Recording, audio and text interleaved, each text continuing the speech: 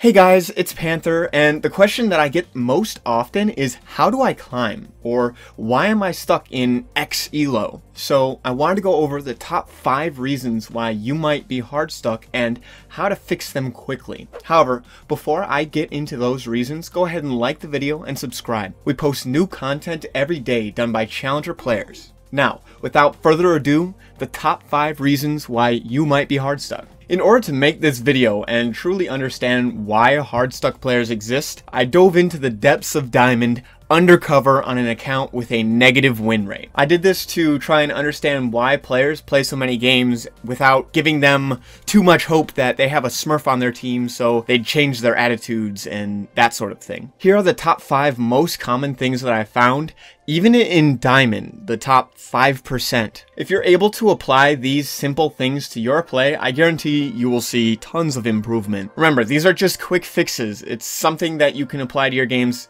instantly. If you want to see a video on the top 5 ways to improve your mechanical play, just let me know in a comment below. Now, the first reason that players get hard stuck is they play while tilted. If you're anywhere between Iron and Diamond, you're most likely making this mistake often, so listen up. This is by far the biggest issue that I saw. Oftentimes, I would play a game where we lost, and as the game went on, one of the players on my team would progressively get more and more upset, and by the end of the game, it would be clear that this player was tilted out of their mind. However, this is not the issue. Tilting during a losing game is something that's understandable. There isn't really much you can do about it. The big mistake comes after the game. Oftentimes, I would see this player that was already tilted from the previous game re-queue and get into my next game. If this is something that you find yourself doing, then you need to stop re-queuing while you are tilted. So the next time that you lose, or even after a very frustrating win, ask yourself, how much am I enjoying League of Legends right now? Am I mad at the game at the moment, or am I okay to play another game? Go ahead and find an activity that will relax you and take you off of tilt. This can be anything such as playing normals or even a different game,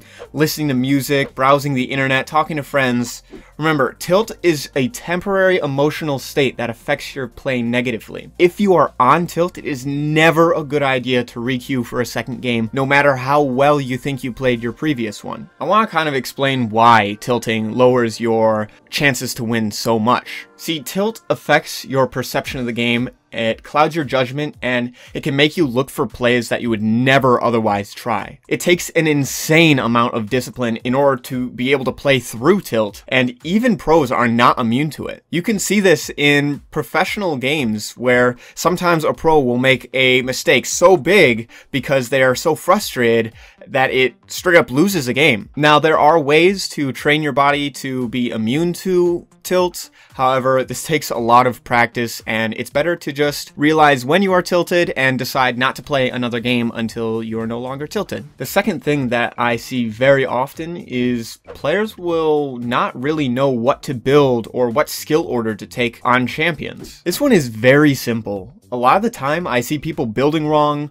rushing the wrong item, taking the wrong runes, building the wrong components first, just various things that are just not optimal for your play. For whatever reason, marksmen are obsessed with Berserker's Greaves, to the point where they will often never build any other boots. Now, this does come down to the player, and there are a lot of marksman players who vary their boot selection from game to game. However, a lot of the time when I look at marksman match history, the only boots they are ever buying is Berserker's Greaves. If the enemy team has an 8-0 Zed and you are buying Berserker Greaves as a marksman, no amount of peel or shielding is going to save you. You need Ninja Tabby on top of the help from your teammates in order to survive this. Similarly, if the enemy team drafts a point-and-click CC like Fiddlestick Sphere, then you need Merc Treads. You can't deal damage if you are dead or CC'd. Another thing that I will often see is people just following the recommended items in the shop. Now, if you're not sure what to build on a champion, what I would recommend is look up a top player for that champion and see what they're building. try to go off of their build. The best way to find a top player for a certain champion and find out what they build is to go over to op.gg and use their leaderboard section. You go over to the champion tab and search whatever champion you're looking for. Then scroll down and find whichever player is rated the highest and just copy whatever they're doing. If they have a few different builds, then figure out the reason why they're going each of these different builds and then apply that to your own games as well. Oftentimes, the shop will recommend items that are not optimal and there's a better first choice. So make sure you're doing your research before playing a new champion. Another thing that you should do when you're new to a champion is make sure to look up the skill order. Oftentimes the skill order that you think might be correct might not be. So make sure you're taking the right skill order. Just by taking 10 to 20 minutes, you can examine a top player's build and understand why they're building certain things when and what runes they're taking and why. If you're able to understand this simple fact, then you will be able to build properly in 90% of your games. One thing you have to keep in mind while climbing in League of Legends is there are two aspects to it. There's the physical game itself, and then there's the ranked ladder. You need to understand both in order to be able to climb. Now, if you're just playing the game for fun, then you can completely ignore this next fact. However, if your goal is to climb in rating or rank, then you need to be both playing the physical game and the ladder. This is something that a lot of players don't really understand, that they're two separate things and both have an impact in your rank. Now, the most important thing when playing the ladder is dodging. This is very, very, very simple. Yet I see so many games that go through where I think to myself, well, how did this match go through? How did this match not get dodged? For example, if your jungler locks in Janna, the chances are you're not going to win that game. If a game looks unwinnable like that from Champion Select, it's best just to dodge the game. This will serve a few purposes. The first is it will preserve your MMR. Now, I'm sure you've heard all about MMR, but I'll go over it just in case you haven't heard of MMR before. MMR, or matchmaking rating, is the hidden mechanic that drives the solo queue ladder. The ladder actually has nothing to do with your rank at all. It is entirely about your hidden MMR. For example, you can be a Diamond 4 player with Platinum 4 MMR, and if you do nothing to improve this, you will never climb. This is why MMR is so important. If your MMR is higher than your rating, then you will climb. If your MMR is lower than your rating, then you will fall or be hard stuck. Now, the best way to improve your MMR and make sure that it's higher than the rating you're at is to dodge. This is the most consistent way to do it, and pretty much every high elo player agrees that dodging is the best way to improve MMR quickly. I won't go too far into it since it's not very complex, but basically dodging prevents a loss of MMR, whereas losing does not. So if you see a game that you know you're going to lose and you dodge it, you just prevented yourself from losing MMR there, and you will also lose less points. However, it's not really about the points, it's about not losing MMR. This means if you want to climb, that you need to make sure you are dodging guaranteed losses, even if it feels unfair. Similarly, if you are not in the mindset to win and you're the one locking Janna jungle, then you should not be doing this in ranked. This should go without saying, however, I want to just touch on that quickly and make sure that nobody is going out there queuing Janna jungle and then wondering, hey, why can't I climb?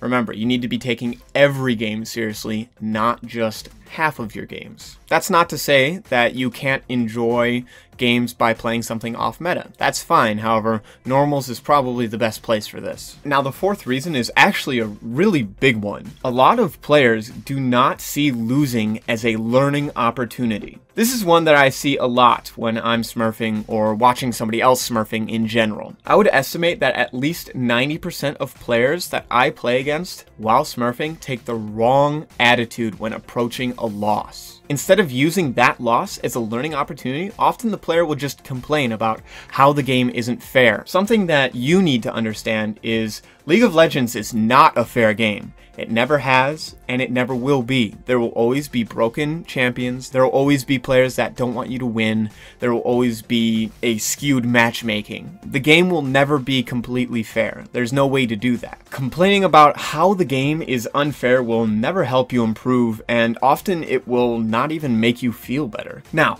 if you play against somebody and they absolutely destroy you in lane or later on in the game, then this is actually the best time for improvement. Try to add the player if you can and ask questions about why they did the things they did. Now, of course, if the player is being toxic or whatever, then it's better to just avoid them and try and look at the play yourself. You can rewatch the game from their perspective and try to see the small differences in between your play. What did they do better that you didn't do quite as well? Or what's something that they're doing that you've never seen before? This is your best shot at exposure to elements of the game that you might not even know exist. Now, this is not to say that every loss is a learning opportunity. Since League of Legends is a team game, sometimes you will lose because your team was just not as good as theirs. This is something that comes with experience, but you need to learn which games were losses because of you and what you can learn from those losses, and which losses were because of your team and there's nothing to learn there for you. Now, the last and probably biggest reason that I see people that are hard stuck is probably something that you didn't see coming. Now, this is because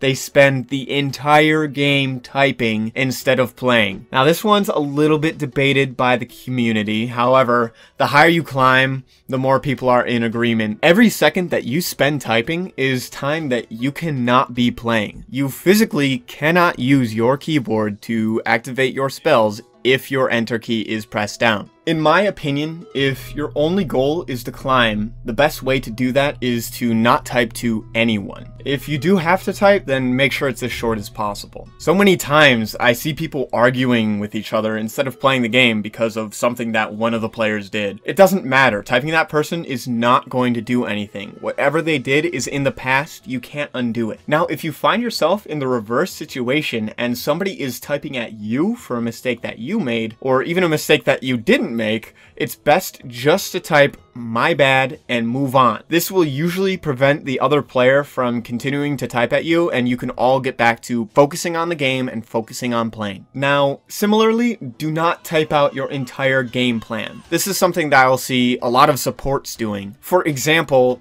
they will type out, "Hey, dragon spawns in a minute, let's prep vision and then go to dragon, we can do the dragon, and if they come we can bait and go for a pick." How much time did that player just spend typing out the game plan? This is all something that can be communicated with pings. And if the player isn't listening to your pings, try to keep it short. Now, if the player does not respond to your pings right away, then often it means that they understood your ping, they're just not interested.